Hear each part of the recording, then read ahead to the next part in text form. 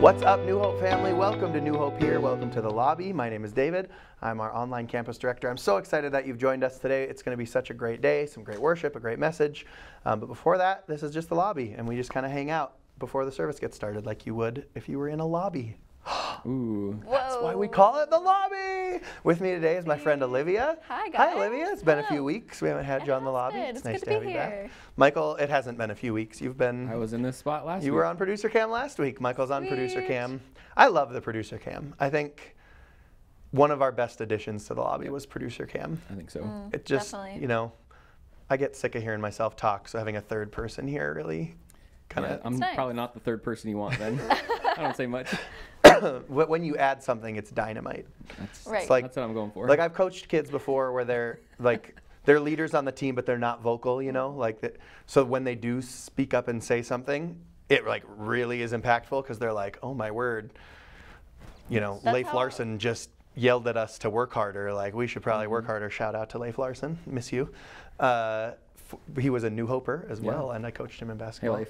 I didn't And he really know was him. he was a classic like lead by example kid, Yep. and he didn't say much, but like one or two times, in his very Scandinavian way, he'd Yeah. let people know we needed to work harder or something, Yeah. and it's impactful. Because when you talk all the time, sometimes it Okay. just.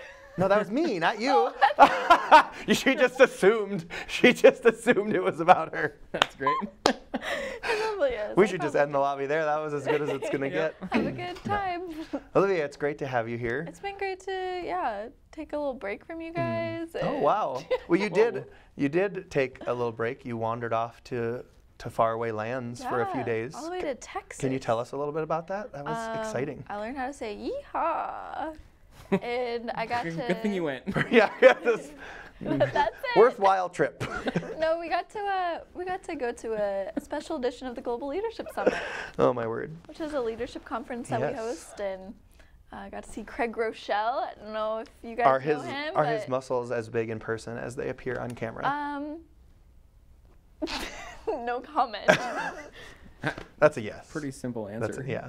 Yes yeah, or no. they are, and He's- sadly, it was. He's still the strongest pastor in all the land. I'm just gonna say this. You know, when we landed there, it was 76 degrees, t-shirt weather, and then all of a sudden, it went down to 50 the next day. So he had like a And jacket on or something. Very sad about That's it. disappointing. Yeah. That's other than like, you know, great preaching, excellent leadership, and incredible ministry. The Phenomenal. most identifying factor after that are Craig Rochelle's biceps. It's true. And Like they were Albert not in Tate t-shirts. loves to make jokes about them every single year Right. at the. And Albert Tate was there. Did he make a joke about Craig Rochelle's biceps? He didn't because we Disappointing. couldn't 'Cause see you them. couldn't see them. I think so. When I was growing up, Jesse Ventura became the governor of Minnesota. Michael, you may remember this. I do. You definitely would not remember Nope. it. You probably weren't alive yet at that point. Michael and I are old. Jesse Ventura was a professional wrestler Okay. and then an actor who became the governor of Minnesota. They called him the Governator. And everything else aside, there were lots of bumper stickers at the time that would say, "My governor can beat up your governor." Oh, that's hilarious. And I feel like if I went to Life.Church in Oklahoma City, I would need a bumper sticker that said, "My pastor can beat up your pastor." At least a shirt. just with Oh, with yes. Craig Rochelle's bicep on there. I feel like, yeah, or a They shirt. Need that. Do you think he would like it if I wore that to his church? Probably not. No, probably not. Anyway. I feel like it'd be kind of weird. Yeah. Well, I'm glad that you got to go. Did you learn some cool stuff? Yeah, some really good things. Yeah. The Global Leadership Summit's pretty cool. It's If you've very never attended that awesome. before, either, well, not in person, but it's like there is an in-person conference, and then there's just like a bajillion host sites, which is what our Williston campus has been. But there's also ways to join online. Yeah. That definitely ramped up during COVID, as most things Yeah. did Yeah, online. correct. Here Like we are. this. Welcome to New Hope Here. Cool. Yes, we had. Yeah, it was quite the different setup. Three. But has it been? It's almost been 3 Yeah. years since that. 3 years in March. Wow. Wow. Which also means I've almost worked here for 3 years, Yeah. which That's is almost crazy. scarier. That is scary. 3 years. Which again also means the lobby is almost 3 years That's old. right. Wow. What is this, 140? 145. Yeah, This is 145. 145. Shout out again to our super fans. Thank you for counting for us. Amazing. We definitely would not have done that. Nope. And I'm so glad that you did it. This is 145. So yeah, in 5 episodes, we're going to do something. Yeah.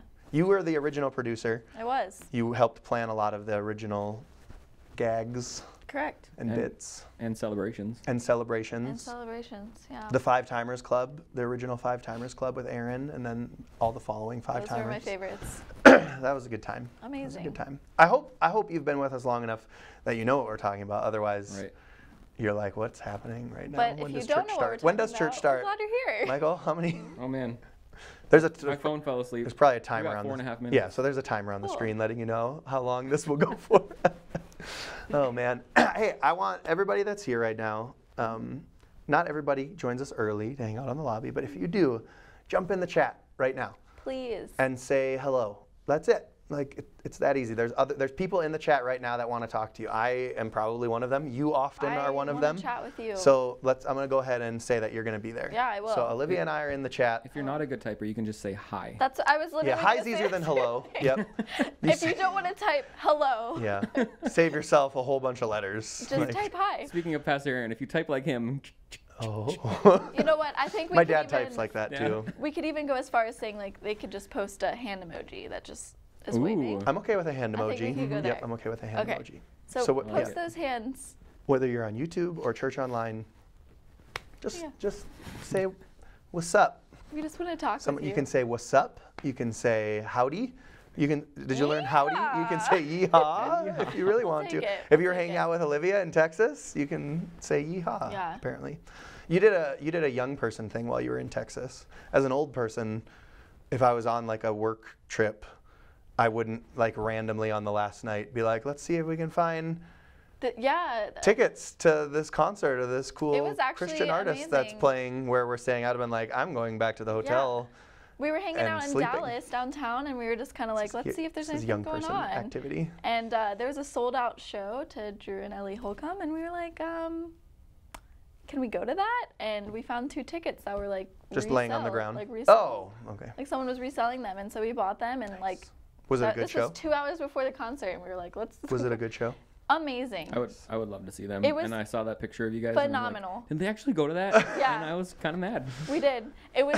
Oh my gosh! It was. They're just like such a like beautiful couple too to Yeah. just watch together. I mean, like, I love a good concert, but again, like, it's my work trip.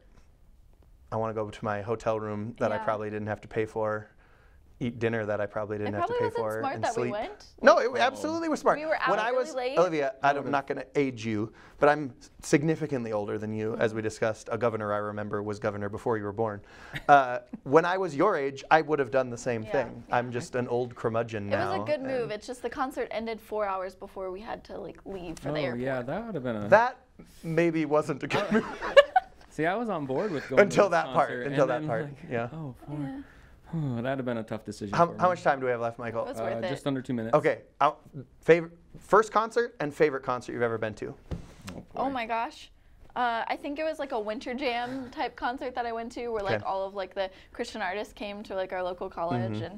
and or university and like watched it. That was probably my first concert. Okay. And then favorite concert was probably Vance Joy. Oh, nice. And I like Vance Joy. In California. No, in Washington D.C. Nice. Washington D.C. I just love him. Michael? I'm pretty sure my first concert was Petra Oh, fantastic. here in Williston at the Agri Sports Complex. Amazing. Amazing. I was like 7th grade, maybe 6th grade. Amazing. Had no idea who they were.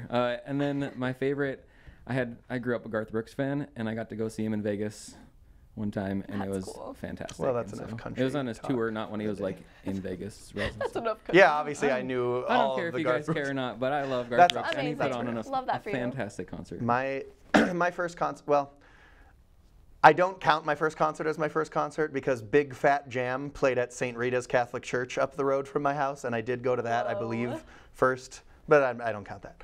I went and saw Reliant K Yes. when they were like a nobody. They had just released their self-titled album, and Ace Troubleshooter, which was a local punk band in the Twin Cities, but they were more regional than local, opened for Reliant K, and I was in the front row in the mosh pit the whole time. It was Amazing. that's also probably the best concert I've ever been to. It was Great. incredible. But if picking a different one for best concert, 21 Pilots at the XL Energy Center was. Oh, I've never seen a spectacle cool. like that. Yeah. Like they put on such a ridiculous show. So That's really cool. 10 seconds, Michael? Mm-hmm. 10 Oh my seconds. word. Tell us your favorite concert / first concert in the chat. Jump in the chat. Let us know. First of all, just say hello because we love you. Olivia and I are in the chat right now waiting are. to say hello to you. Hello. Hi. Just in case I didn't write hello right now. But we really do want to talk to you in the chat. Let us know your favorite concert you've ever been to, your first concert. And then we have a great service. It's going to be an awesome time today. We love you, New Hope family. We're so glad that you're here. And we will see you in just a minute.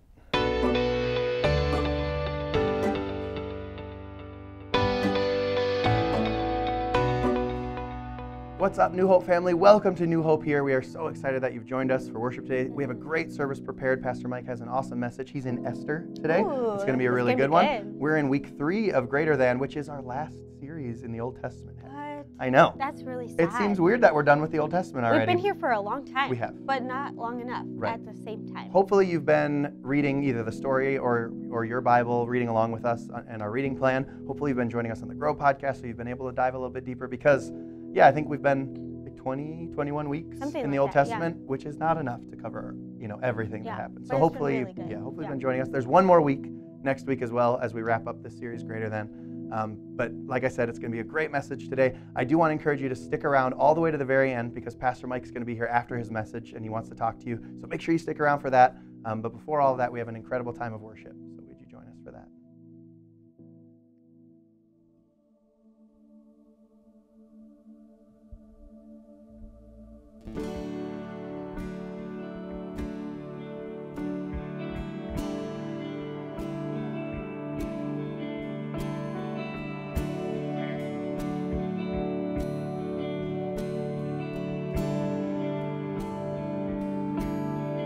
Christ is my firm foundation.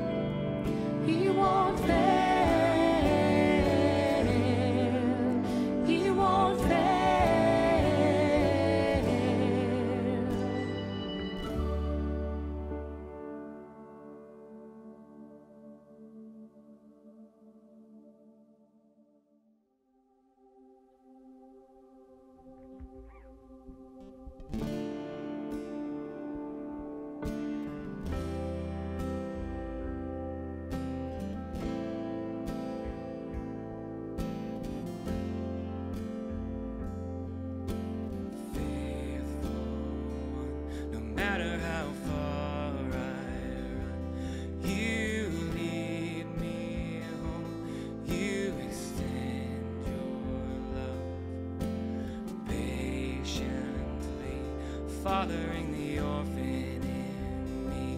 You say I'm your own. I never am alone.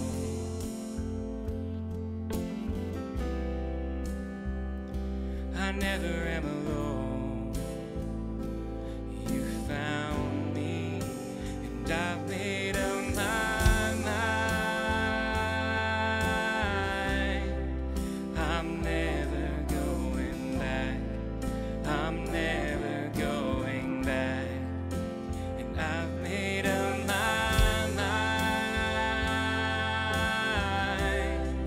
I'm never going back. I'm never going back. Righteousness found only in your face. You see my heart. You extend your grace. Eyes open, falling in love again. You say I'm your own. It was always you.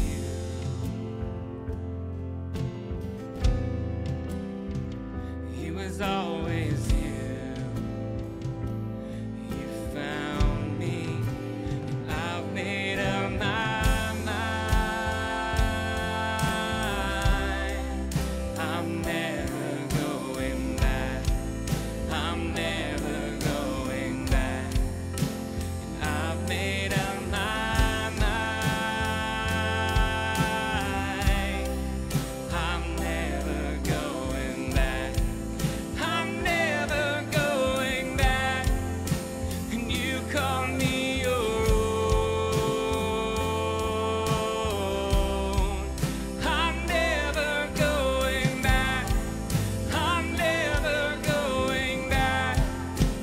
You call me your own. I'm never going back. I'm never going back. I'm singing out your lovely name. I'm giving you everything. You make my soul alive. You put your love inside. I'm singing out your lovely name.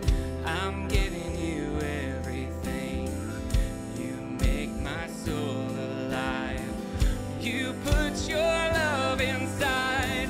And I'm singing out your lovely name. I'm giving you everything. You make my soul alive. You put your love inside. And there's nothing that I have need of, 'cause there's nothing you haven't done. You make my soul alive. You put your love inside.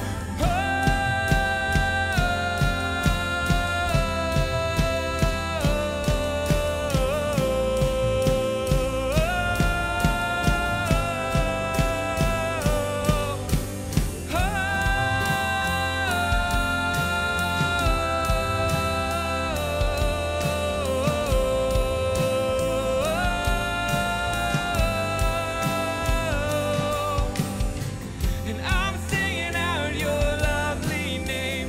I'm giving you everything. You make my soul alive. You put your love inside. And there's nothing that I have need of, 'cause there's nothing you haven't done. You make my soul alive. You put your love inside.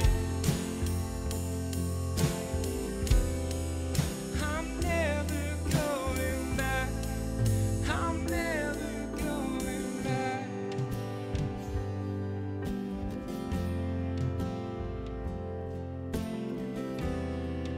I'm never going back.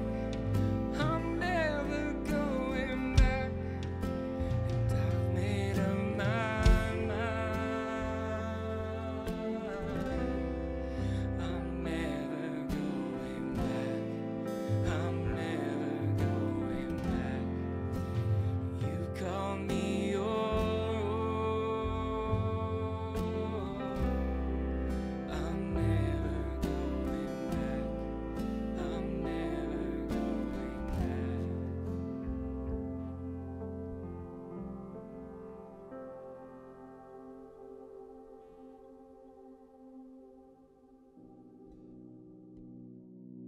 Well, church, we love being able to worship with you. In just a few minutes, Pastor Mike's going to come out and give the message.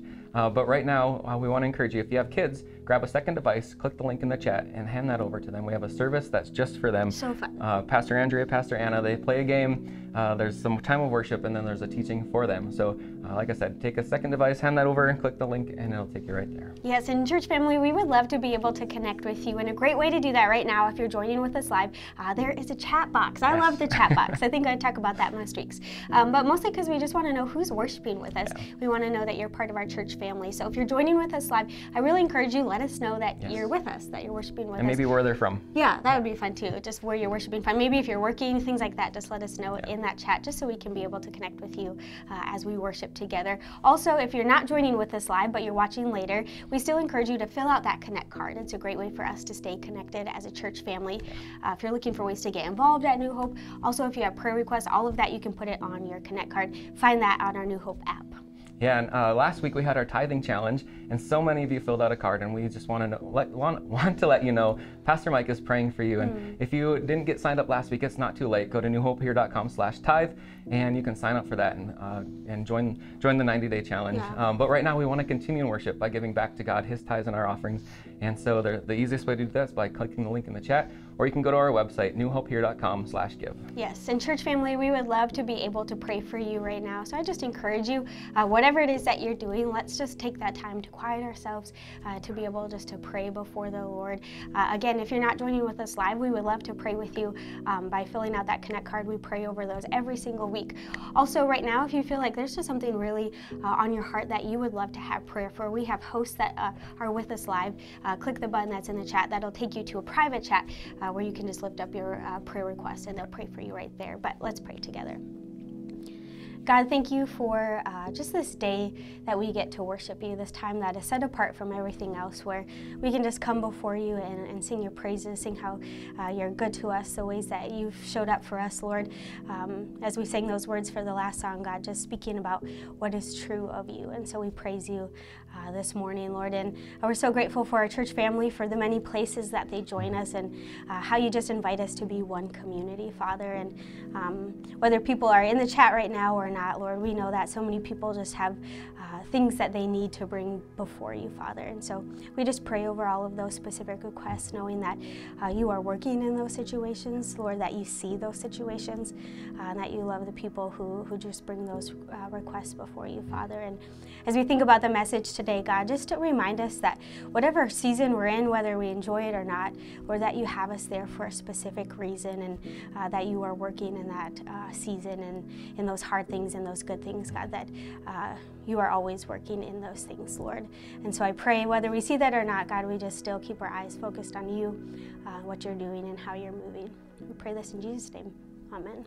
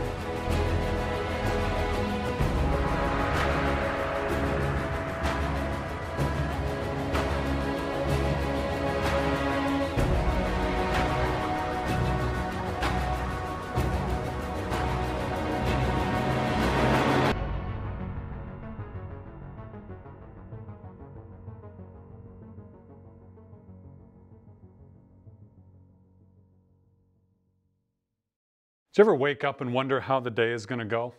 It's like, let's roll the dice. Let's see, do I get a good roll? Do I get a bad roll? What are the odds today is going to be a good day? What are the odds it's going to be a bad day? Sometimes it just feels like the odds are against us, doesn't it? And sometimes it feels like everything is rolling our way. There's a feast. In fact, it's one of the great feasts, great holidays on the Jewish, Israel, or Hebrew calendar. And those three words mean the same group of people. And the feast is called the Feast of Purim. And the feast actually falls, they still celebrate it today, it falls on March 6th in 2023, just over a week away. And Purim actually comes from the Hebrew word pur, P-U-R, and the word literally means odds or dice. So the Feast of Purim could actually be called the Feast of Odds, the Feast of Dice. And Purim is a great holiday. They eat lots, which is how you know it's a great holiday, right? And they give gifts.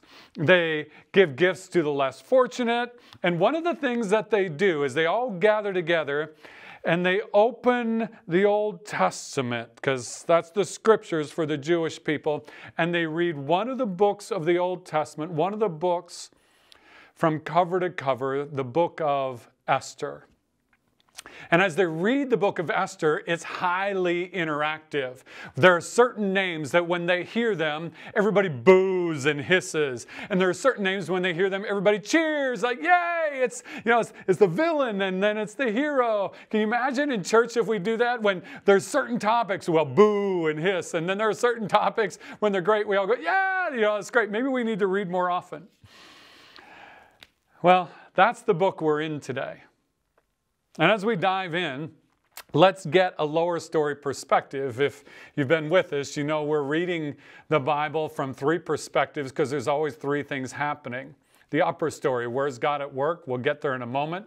The lower, or my story, what does it matter to us? And then lower story. Lower story is, where does this actually fit in human history? And since it's a different part of history, are there things that we don't understand today that we need to understand?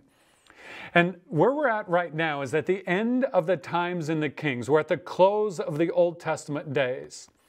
But 100 years before the events of Esther, the last two tribes of Israel had been exiled into Babylon, and God had promised them that in 70 years they would get to return. They got to return, and we looked at that last week, and about 50,000 people got to return. Not under the empire of Babylon, but during those 70 years, Babylon had been taken over by another empire, the empire of the Medes and the Persians, or the Persians. And King Cyrus had declared that they could go back. And some of them were allowed to go back. Some of them chose to stay.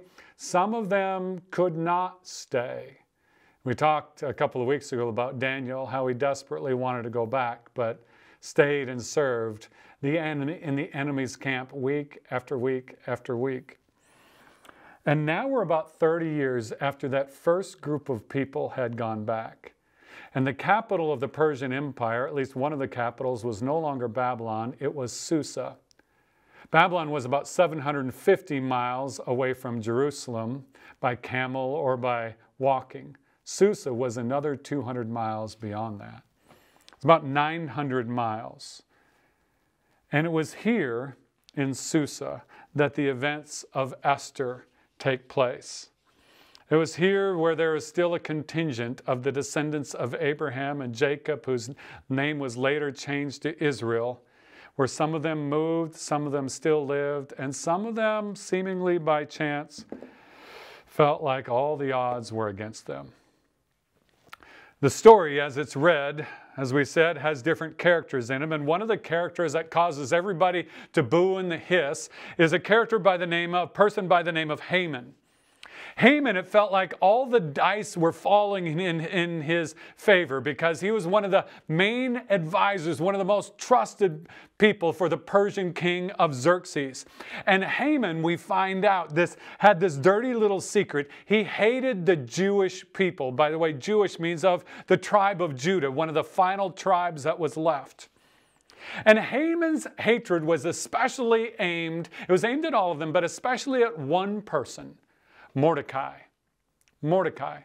And Mordecai, the reason he had Haman's hatred and bitterness was because as all of the dice seemed to be falling in Haman's favor, he became an advisor to the king. He became self-important. He wanted everybody to bow down to him. And Mordecai said, no, I'm not bowing down to you. I only bow to my God. And so Haman already irrationally hated the Jews, hated them even more, and he especially wanted to do away with the one man who didn't honor him the way that he thought he would deserve, Mordecai. And so Haman's hatred just seethed and it boiled until finally he hatched a plan. And Haman's plan almost seems irrational. He tricked the king in when he was advising him into signing a law. I kind of picture him slipping some documents in and the king saying, what are these? And him just saying, just trust me, king, it's okay, you don't have time. And he signs this law. And the law was saying that at an undisclosed time, everybody had a chance to purge the empire, like the horrific movies, The Purge, to purge the empire of the Jewish people. And if you destroyed them, if you killed them, as an incentive, you got all of their stuff. And Haman dreamed of the day when he was able to kill Mordecai and own all of Mordecai's stuff. And you think that's kind of that's kind of irrational. That's kind of extreme, Haman. For you want to destroy this group of people, unless you understand the thread. And the thread goes all the way back to about 1050 BC. It was at the very beginning of the times of the kings and the prophets. The kingdom, all 12 tribes of Israel, was under one king. The first king, his name was Saul. And God had told Saul that there was a group of people who he needed to take care of. He needed to take them off the face of the earth. And we go, man, that's extreme. But the Amalekites, as they were called, they were a horrible group of people. They're a group of people who, when they worshiped their gods, they would take their own children and put them in the bronze hands of a statue and light a fire underneath and watch their own children slowly roast and burn and scald to death. And they believed that the screams of their children were worship to their pagan gods. And they refused to allow anybody else in proximity to worship any other god but their gods. They forced themselves upon other people. They were a poison to the earth, and God said, enough is enough. If they exist, they're going to constantly turn people away from me, and so you need to take them out. And Saul did, sort of. He said, why take them all out? That seems extreme. And so he left 400, a remnant. And God said, that's going to come back to haunt you. Doesn't haunt Saul, but year after year, as those 400 Amalekites began to disperse and run for their lives, they told the story of the group of people whose God wanted them wiped out. And their hatred went deeper and became more irrational. And they prayed to their gods for the day when the dice would suddenly fall in their favor. And now here was Haman, advisor to the most powerful man on earth, the king of Persia. And he thought, the odds are finally in my favor. The law had been signed. The only thing that had to be determined was when everybody could hunt down the Jews and wipe them out. And Haman said, we've been praying for the odds to be in our favor. Now the odds are in our favor. And so he said, let the odds decide. He pulled out the pur, the dice, and he rolled it. And the date was chosen 11 months from then. Is Adar the 13th on the calendar, which falls somewhere in February and March. Adar the 13th. In 11 months, the Jewish people would be wiped out. That's the beginning of the story. That's the Haman part of the story. And when Haman's name is read, everybody boos and hisses. But the book of Esther records another storyline. And I love stories that have multiple storylines that seem separate and then they begin to come together and collide. And the story begins with an orphan girl named Esther. She was raised by her cousin. And it seemed like with each roll of the dice, Esther and her people, the odds were not in her favor. Her parents die. She's orphaned. She's raised by her cousin. And then a banquet is held in the king's palace. And the queen at the time, the Queen Vashti, is called by the king to dance for all of his guy friends. And here's the deal with the story of Esther. I heard this story when I was in Sunday school for the first time, and they tell this story almost like a romance, and they tell it, but as you dig into the story as an adult, you realize this is not a G-rated story. There's some mature audiences only kind of moments in the story, and this is one of them.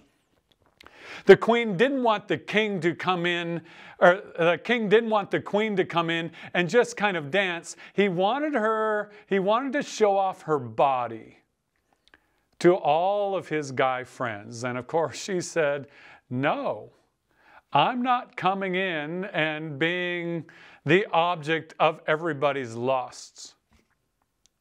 But here's the deal. Even though she was queen, she had little to no authority unless the king gave it to her. And so she lost all of her authority. She was stripped of her title. He divorced her, and she was disowned. She was out.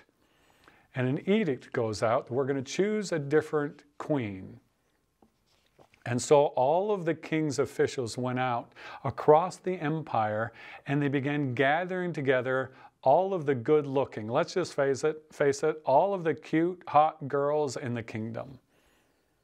And they pull them all together, and they're told, you are now part of the king's harem. The king can call on you into his bedroom anytime he wants. Not a G-rated story.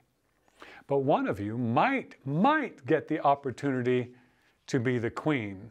The rest of you will have the opportunity to be treated well and taken care of, but you'll always be available to the king's bedroom. In fact, they were to be prepared, and if you have your books, page 20, or it's Esther chapter 2, they were to be prepared for the king. And page 278, here's how they were to be prepared for their first meeting to the king. Before a young woman's turn came to go into King Xerxes, she had to complete 12 months of beauty treatments prescribed for the women, 6 months with oil of myrrh and 6 months with perfumes and cosmetics. 12 months of spa. That sounds like heaven until you read the next part. And just a little bit down, and this is how she would go to the king. Anything she wanted was given her to take with her from the harem to the king's palace, the king's bedroom, basically. And in the evening, she would go there, and in the morning, return to another part of the harem to the care of Shashgaz, the king's eunuch, who was in charge of, see it, the concubines, the king's sex slaves.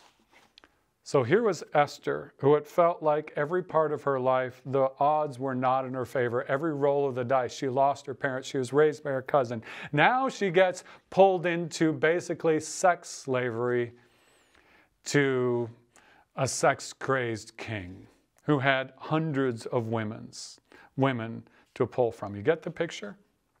Get the picture? There's Haman's story. He hates the Jews. There's Esther's story. But as you read Esther's story, she goes into the king, and something about her caught the king. And he chooses her above all of the other women to become the queen. She was beautiful. She was chosen. There was something there. And finally, the roll of the dice seemed to go in her favor. And here she is, Queen Esther. But what the book of Esther goes to great pains to point out, Esther had never revealed her ancestry. She never revealed that she was of Jewish descent. The only one who knew that she was of Jewish descent, and here's where Haman's story and Esther's story collide. The only one who knew she was of Jewish descent was her cousin. Guess what his name was? Mordecai. The guy that Haman wanted dead above all the others. Esther becomes queen, and it's now 3 months of the 11 months that are slowly ticking by towards Adar the 13th. In 9 more months, the results of the dice would happen when Haman thought his people would finally get their revenge. And Mordecai hears about the plot, and he calls Esther and he tells her about the law. And her response is, what am I to do about it? No one can change the king's law, and I can't. I'm the queen. The last time the queen told the king that he was wrong, she stopped being the queen. In fact, she tells Mordecai, when Mordecai says, you need to go and change the king's mind. It's on the bottom of page 281. She says to Mordecai, all the king's officials, this is her talking to her cousin, and the people of the royal provinces know that for any man or woman who approaches the king in the inner court without being summoned, the king has but one law, that they be put to death unless the king extends the gold scepter to them and spares their lives. But 30 days have passed since I was called to the king. Okay, let's get our lower story perspective here. So in the law of the Medes and the Persians, no one, part of it for the protection of the king, no one could go into the king's presence, including the queen, without the king first calling them. If you were to come into the king's presence without being summoned, it was at risk, at peril of your life, even the queen. And then Esther adds this little caveat that there was no way Haman could know. By the way, it's been a month. It's been a month since I was called to the king's bedrooms. Not a G story, is it? He's got hundreds, maybe thousands of other women for his bedroom. And evidently, I'm no longer his favorite. So how in the world could I change his mind? It would risk my life. And then Mordecai challenges her with words that are the hinge point of the whole story. Top of page 282, he says to her, as his queen and as his cousin, do not think that because you're in the king's house, you alone of all the Jews will escape. For if you remain silent at this time, relief and deliverance for the Jews will arise from another place. But you and your father's family will perish, and who knows? But that you have come to the royal position, did you catch this? For such a time as this.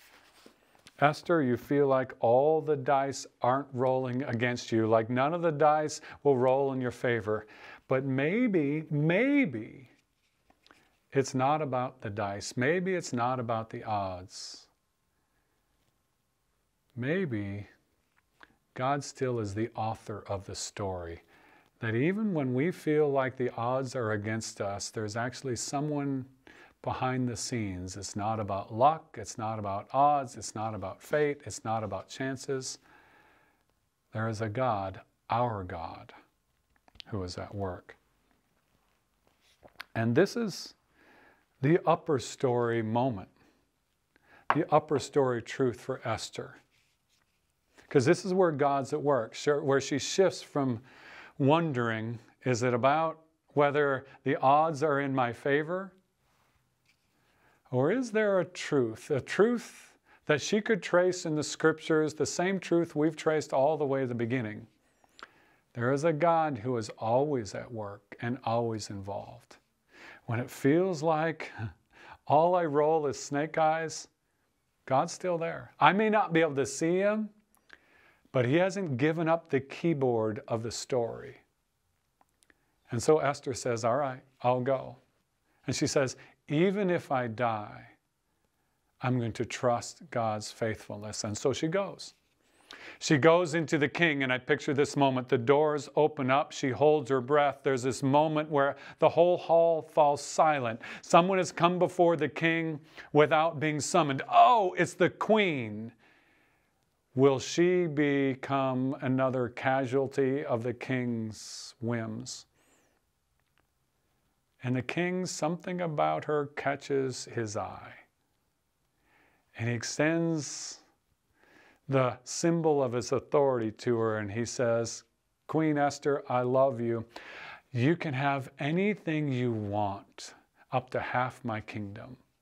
I picture this moment. Maybe it's a little bit like the moment when Kylie walks into my office and I turn to her and say, "Oh, you're here. I love you so much. You can have anything I want, up to half of my kingdom." And of course, she rolls her eyes. I already own it all anyway. But you catch what's happening here? This is Esther saying, I'm no longer controlled by the dice. What everybody else thinks the dice have been rolled for our death, I'm going to trust that there's a God writing the story. He's still involved. That's the upper story. And she answers the king when he says, "What do you want?" And she invites the king, you'll read about it, to a private dinner. And she says, "I want you and just your trusted advisor, Haman." Everybody boo, everybody hiss, right? Haman hears about it, and full of himself, he was excited that things seem to be going his way again. And there's an opportunity to speed up getting rid of Mordecai, since he's got the queen on his side and now the king on his side, just a private audience. Maybe he would get close and he would be able to speed up, even though it's 9 months away, speed up getting rid of Mordecai. So in the meantime, he builds this pole about 75 feet high, and he plans to ask the king for permission to have Mordecai impaled on it, for him to hang there the rest of the 9 months until the rest of the Jewish people can be wiped out. And he's thinking, this is my moment. He's invited to the dinner. He's invited to the dinner. And everything goes his way, and he thinks, next morning, I'm going to ask the king. But what are the odds? That night, the king can't sleep, and in an effort to go to sleep, he calls his advisors to read to him the books of history. That'll put him to sleep. And he reads an account about a plot to assassinate the king, him. And he asks who was responsible for thwarting the plot, for saving his life. And it happens to be, what are the odds? A guy by the name of Mordecai.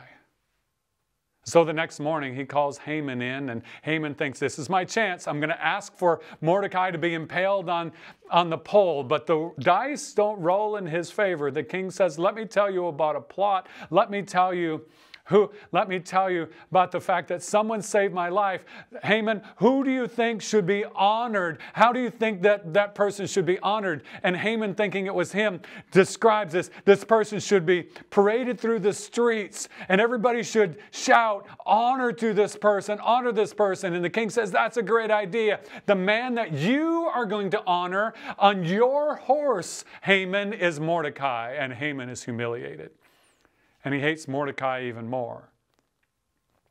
And the resentment and the revenge go deeper. And then the second dinner happens, and Haman's invited again. His hopes are revived until the queen tells the king about a plot to kill her family and her people. And the king is outraged, and he asks who's behind it. And in the silence of that moment, Haman trembles and the finger is pointed, and the king gets up, outraged and frustrated. His most trusted advisor had hatched a plot to kill his king. That's what he thought.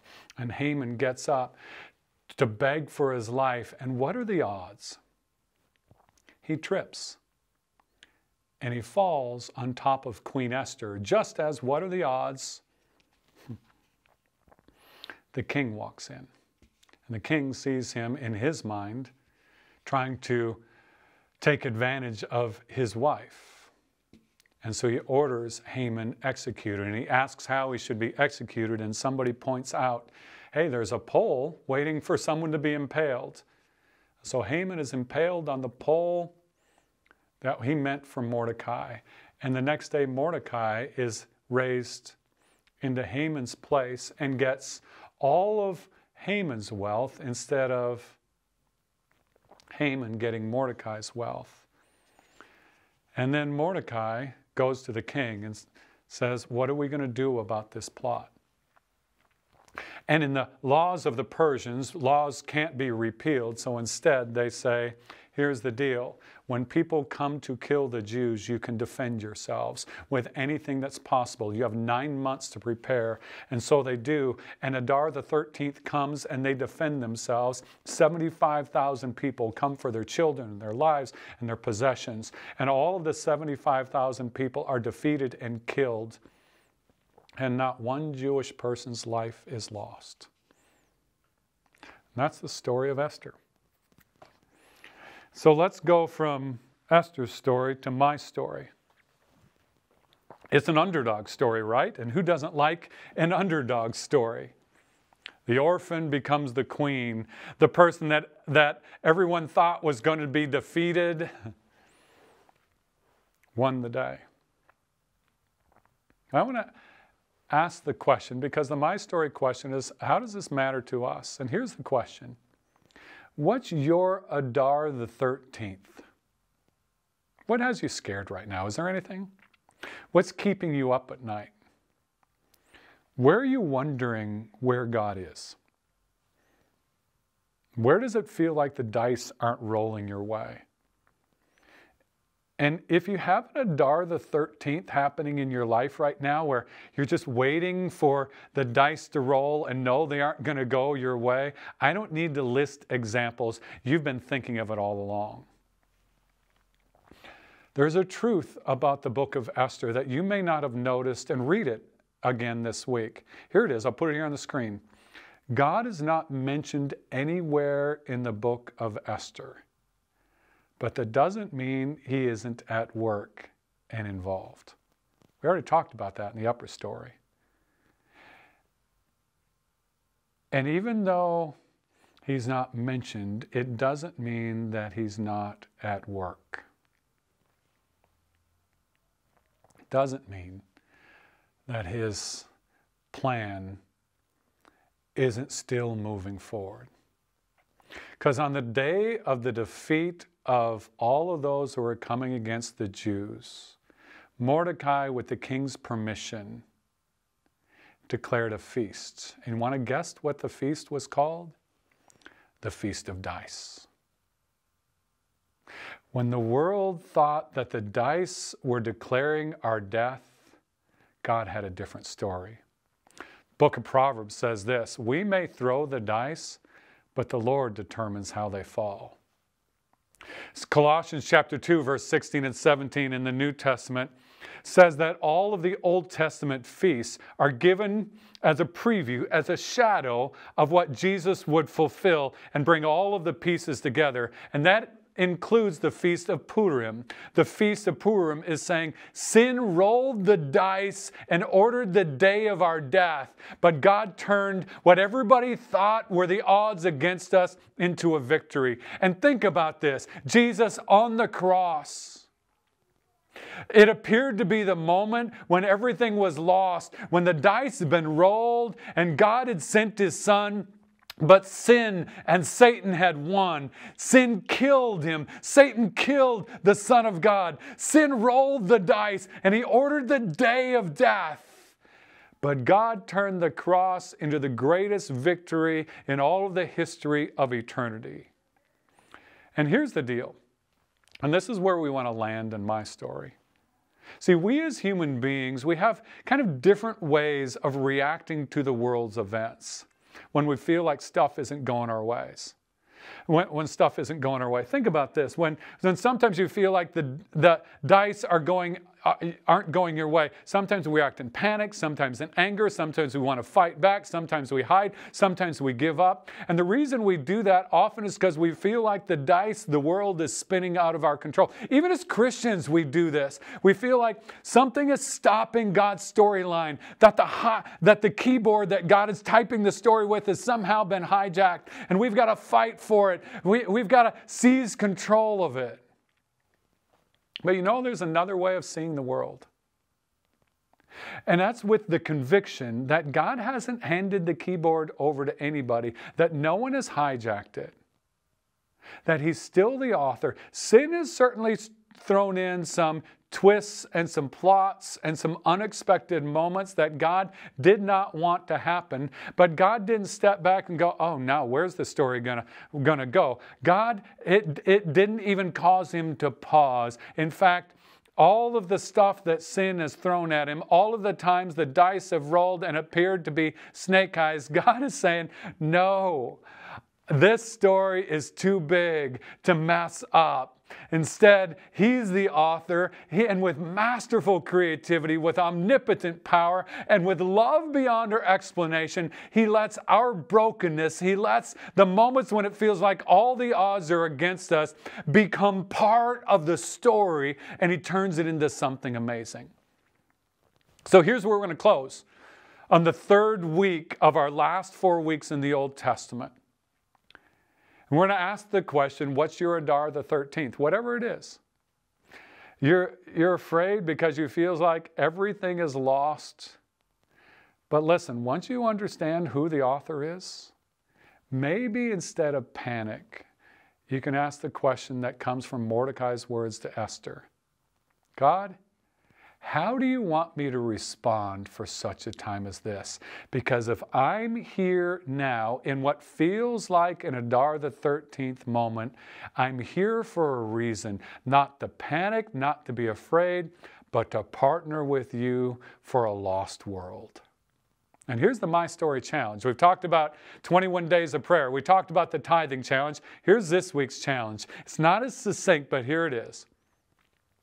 I'm going to choose to say that when the odds are against me, I choose to believe that God is at work in such a time as this.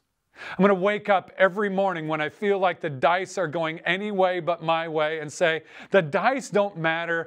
God's got the keyboard. God's writing the story. That parenting challenge that is painful, and let's not pretend, parenting can be painful sometimes, right? When you have that prodigal child, that strong-willed child, instead of giving it up, instead of saying they're on their own, we pray, God, I don't know how you're in this. I don't know how you're going to turn this into good, but I know your will. I know you will. So God, how do you want me to join you for such a time as this? In the middle of a crazy economy, God, I don't know what the future looks like, but you do, and you aren't scared. So how do you want me to respond in such a time as this? An unexpected major life change. A job change, a job career, a job offer, and you're going, God, why now? How would this work? Or maybe God has said, I want you to make this move, and you go, God, this makes no sense. Instead of stepping back and saying, God, no, maybe we say, God, the reason I'm here right now is for such a time as this. What if we faced events like the global pandemic with a different perspective? Instead of running around and crying and saying, if we don't fight, it'll be the end of the church. What if we say, God, you may or may not have wanted this. Doesn't matter. Because you haven't given up the keyboard. And you're going to use this. In fact, I believe he has used this to be one of the greatest moments in our lifetime. And the reason you and I are here is to experience it and be part of it for such a time as this. So here's our challenge this week. Are we going to say, God, when the odds are against me, I choose to believe that God is at work for such a time as this, and say, God, sign me up. I want to be a part. Just a few weeks, we're going to celebrate Easter. We're going to celebrate Easter online. We're going to celebrate it in person.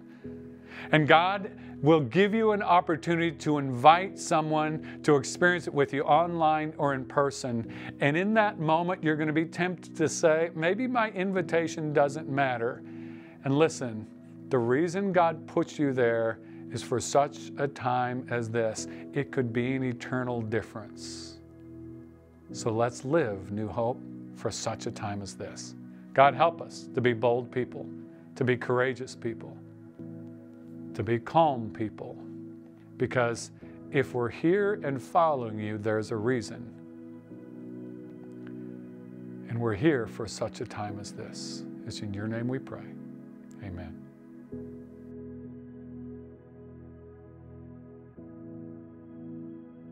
Hey, New Hope family, I wanted to step in place of the host team to share with you some news that affects us as a New Hope family.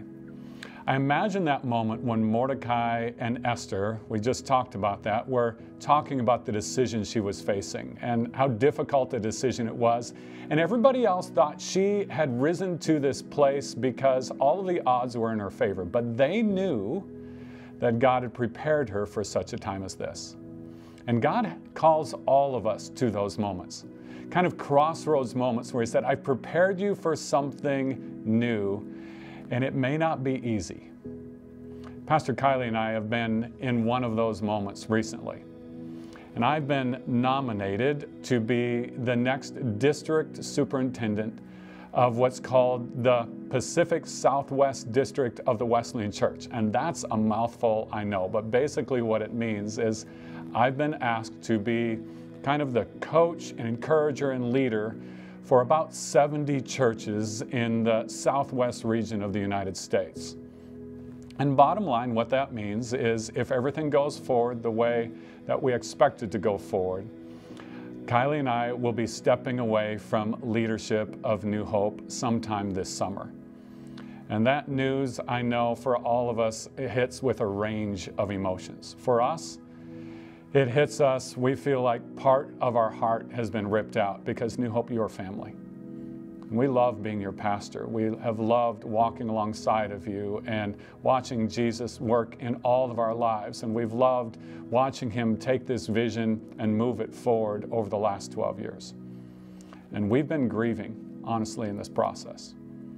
There's another part of this that has the other side of the emotions, anticipation and expectation. Because anytime you say yes to the Lord's calling, and we have heard His voice crystal and abundantly clear, you know that He is getting ready to do for everybody more than we ask or imagine. So we are convinced that God has great things in store for the future of New Hope and great things in store for the Pacific Southwest District.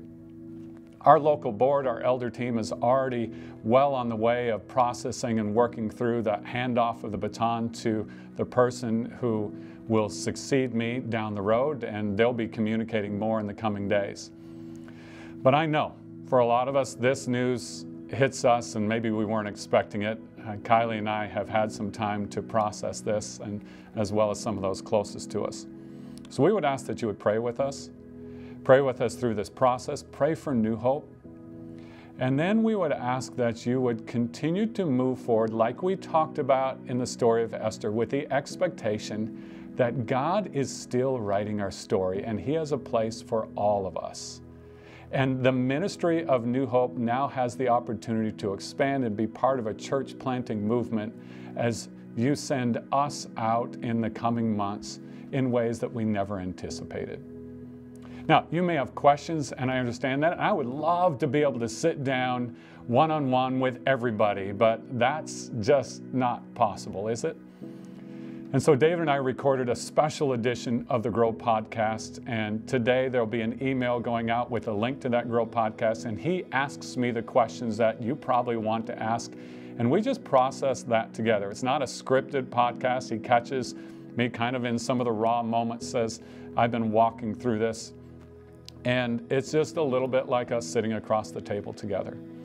So I would ask that you would take some time to watch that, to listen to that, wherever you watch or listen to the podcasts, on YouTube or Spotify or Apple Podcasts. And I want to encourage you to come back next week as we close out this series and get ready to step into the New Testament. It is no accident that we are where we are in this series. God knew what was coming for us, even though we may not. And next week, we're going to talk about, as we end our series in the Old Testament and get ready to go into the New Testament, how to rebuild what's been broken in our lives. And I know out of this, some of us may feel just that. So join us next week. New Hope, if you hear nothing else, please hear that Kylie and I love you. We love being your pastors. And this has been a difficult time and a difficult decision, but also a decision that we know God is in. And when God leads, it's always the best thing for all of us. So let me pray for you. Heavenly Father, I want to thank you so much for your leadership, for your love, and for preparing us as a church for this moment. We ask for your wisdom, we ask for your comfort, we ask for your help in the coming days. We know that you are the author of our stories. And so right now, we surrender ourselves to you and say, God, lead us the way that you want to lead us. It's in your name we pray, Jesus. Amen.